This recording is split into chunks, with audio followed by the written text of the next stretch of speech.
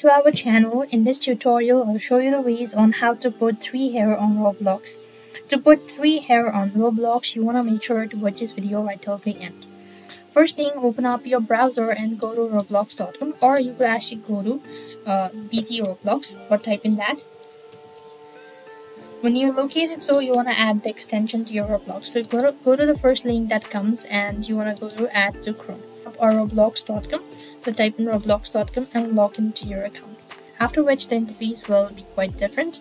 So here you can click on the extension and see whether it's running or not. Once you've done it, so you want to come to the avatar section from the left hand side corner of your screen. Now then you want to go to head and body. Here you want to come to the hair section and select the list of hair that you want to go with. So let's say I'm going to go with a couple of different. If you are sure about it, you want to then able to see the changes that you made, and this is how it's going to look like. So that is the way you could put 3 hair on Roblox. I hope the video was helpful. Make sure to like, share and subscribe to our channel. Thank you for watching. See you in the next video.